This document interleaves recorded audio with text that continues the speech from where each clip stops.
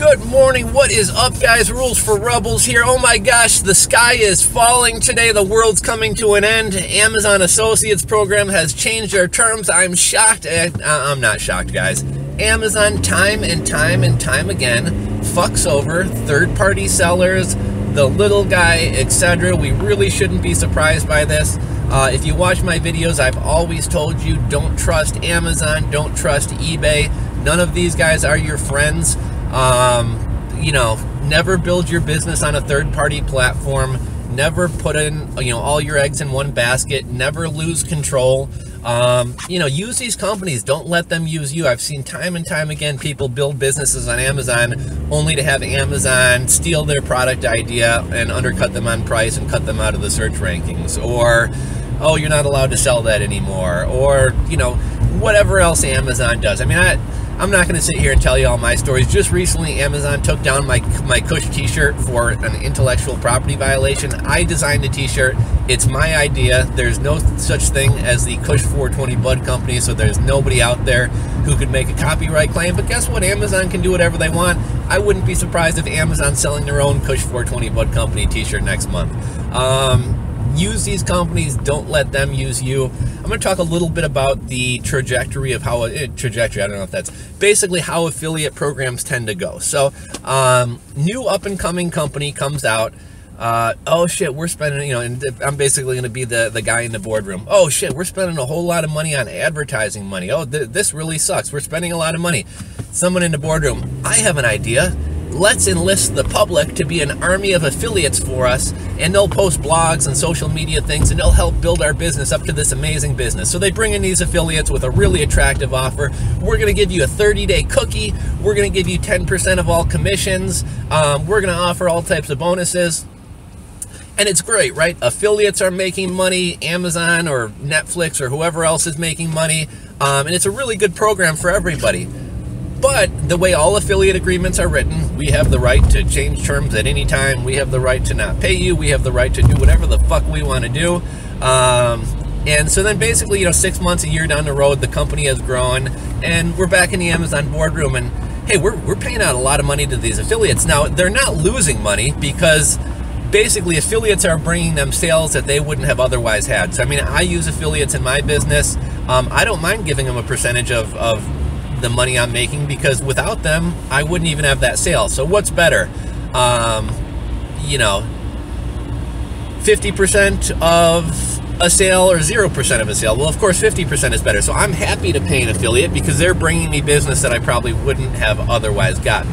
However, these companies get a little bit too big for their britches. Oh, we're this big company, we're Amazon, we're Netflix, we're whatever, and we really don't need these little guys. So yeah, I know we were paying a 10% commission and offering a 30-day cookie. We're going to cut that commission down to 4%. So, that goes on for a while back in the boardroom. People are still making a lot of money. We really don't need these people. Let's make the cookie a 24-hour cookie, so they have 1 day to get the sale. So they need to be really good at converting. So they go to the 24-hour cookie. 6 months, a year goes by. They're even bigger. We're still paying these guys a lot. Let's make it a session-based cookie so that our affiliates can drive people to our thing. If they do make a sale, we're only going to give them a measly 4%. And guess what? If they don't convert the sale before that person closes out the browser, fuck them. We're not going to give them anything. So then they go to a session-based cookie, and it's happened time and time again. Netflix used to have a really lucrative affiliate program. I mean, I don't blame Netflix. Was overly generous right off the bat. Basically what they did is I think it was $20 per sign up, no credit card required. So I mean, it was a no-brainer to get somebody to try out Netflix. But then Netflix became a household name. They really don't need affiliates, and they cut the affiliate program, I believe, out entirely. Okay, guys, sorry, I had to grab my Dunkin' Donuts there. Every day runs on Dunkin', right? So anyhow, back to talking about affiliate programs. AliExpress is another example of this. AliExpress has not cut their commissions, but I almost would have preferred if they cut their commissions as opposed to the cookie period. So at one point, AliExpress had a 30-day cookie, which meant if I write a blog post about this new piggy bank and somebody clicks a link and they're like, oh, that's pretty cool, and then for whatever reason they don't buy it. They have to take their kid to school, they have to go to work, they got diarrhea, they got to run to the bathroom, whatever it may be, they leave the computer. 2 weeks later, they happen to be like, oh, there was that cool piggy bank, I'm going to try to find it. They go back and buy it. I still get the commission because within 30 days, as long as they haven't cleared their cookies, I'm still going to get credit for that commission. Then AliExpress went to a 24-hour cookie, which 30-day cookie is really generous. I don't really fault them for getting rid of that, but they went to 24-hour. It's not as good, but you know, whatever. I'm not mad about it. So we have a 24-hour cookie. I'm still making money. Things are still going good. Well, then more recently, they go to a session-based cookie. So here's what a session-based cookie is. As soon as your browser session ends, you're no longer going to be credited with the affiliate sales. So I put up a blog post about, we'll say, a piggy bank again, just because I can't think of anything else. So we put up a blog post for a piggy bank. Person comes on, clicks my link, continues on to AliExpress. Maybe they accidentally click the X button and close out the browser. Maybe they have to take their kid to school. Maybe their baby's crying upstairs. Whatever it is, they X out, leave the browser. 10 minutes later, they come back, open it up, go find that thing and buy it. Even though I sent them the sale, I'm not going to be credited because the session, their browser session, has ended. So Ali went to a session-based cookie. I still do have a little bit of money rolling in, but basically my commissions have been drastically cut. With a session-based cookie, you need to be really good at converting. So that means somebody has to click your ad and buy right away. If that doesn't happen, you're basically not going to get credited with the commission. So that's kind of how that works. But really my point here, before we launch into Amazon, I know I've gone on kind of a rant and a tirade. My main point here is that affiliate programs start out really lucrative, and as the company grows and doesn't need you as much anymore, the affiliate program is going to reflect that. So what does that tell us? Be diversified. So when a company does screw over the affiliates, it's not 100% of your income because you have 10 other programs going. It's only 10% of your income. Get in early and make as much money as possible. The way you should, anytime you don't have complete control over something, your attitude should be, there may not be a tomorrow, so I am going to get in there and make all my money today, because tomorrow this program may not exist, the terms may change, etc. So be diversified, get in there and get your money quick. And when these things inevitably happen, it won't affect you as much. You won't be one of these people crying on YouTube about how 50% of your income is gone and now you can't pay your rent. When it comes to affiliate programs, a lot of times I don't trust the smaller ones. I don't trust their tracking. I don't trust I'm going to be paid whatever. But at the same time, you don't really want to go with the big guys like Amazon and eBay, because, well, they do offer an affiliate program, they don't need you. So it's very easy for them to, yeah, we're going to cancel this program, or oh, we're going to make the term shittier. So go with kind of those mid-level, well-known, reputable, established companies, but not like the one dominating the industry, because they don't necessarily need you. In just a second, I'm going to cut over and show you guys the new Amazon affiliate terms. Basically, I'll kind of describe the changes for you really quickly. So it used to be, I think everything, with maybe the exception of a couple electronics or computers categories, was a flat 4%. As you sell more, I don't remember what it is, as you sell over $25,000 a month or $50,000 a month, you're bumped up to the 6% tier. Once you cross, I don't know, say 100%, you're up to 8%. Once you cross 100,000, you're up to 10%. I think it topped out at 12%. And so basically what's changed is now everything is a flat rate. So I think wine and gift cards, 0%. Electronics or video games, 1%. All other categories besides the ones that have special commission terms are a flat 4%. And there are a couple categories, I think like clothing and accessories is like 8%. There might be something at 10%. So what does this mean for our Amazon strategy? Again, I don't have the list up in front of me, but basically you may want to consider targeting some of these higher commission things. You may not want to put as much time or effort into Amazon because it's not going to return the results that you hope for.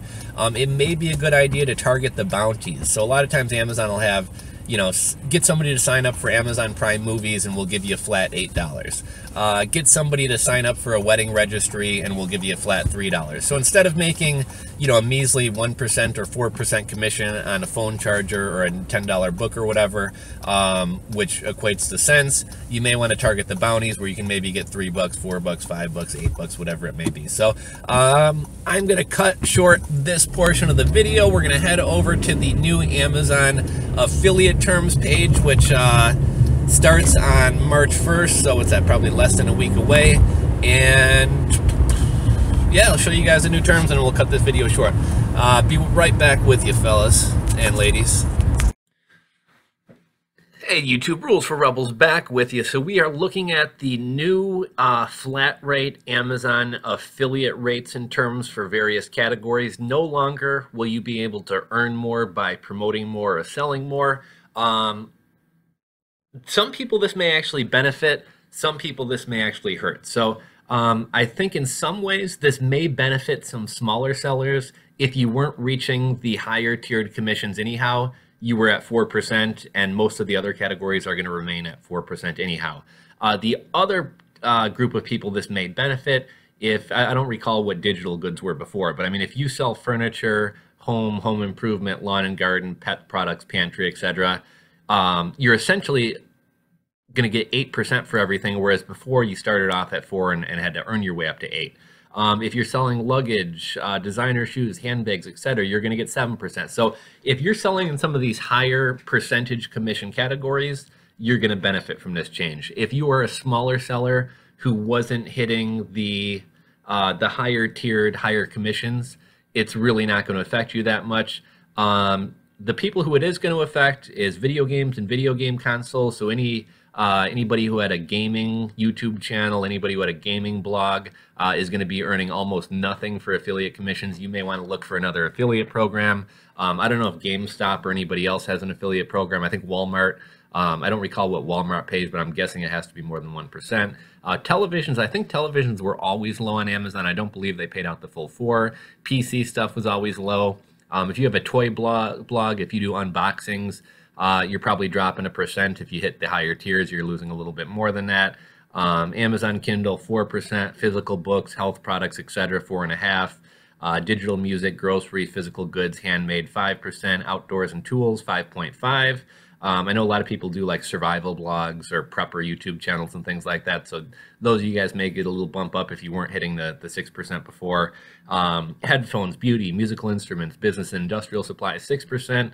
Amazon Echo, Amazon Fire, 7%. Apparel, jewelry, luggage, shoes, handbags, 7%. Again, I already kind of touched on these, 8, 10.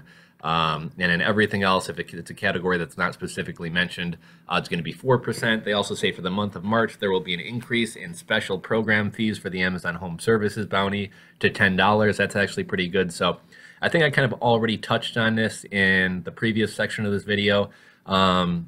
What does this mean to you if you use the Amazon Affiliates program, or if you're thinking about first getting into it? Focus on the niches with higher commissions. If you happen to work in one of the niches with lower commissions, you may want to start looking for other options. But yeah, guys, just wanted to let you guys know about this. Got to give I'd heard about these changes. I hadn't really dug into them. And I watched a video earlier today from Justin Charnel, aka Onyx Defiant. I dig him. He does good stuff. I enjoy watching his videos. So if you guys haven't checked him out, head over there and check him out.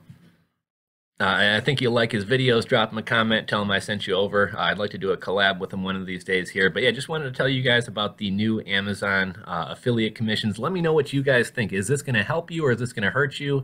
Drop a comment below and let me know. And I'm not going to rehash everything I talked about in the first part of this video, but you guys know how I feel about Amazon and relying on third parties and everything else. So take that advice very seriously. Thanks for watching, guys. I hope everybody has a good weekend, and I will catch you guys on the next video.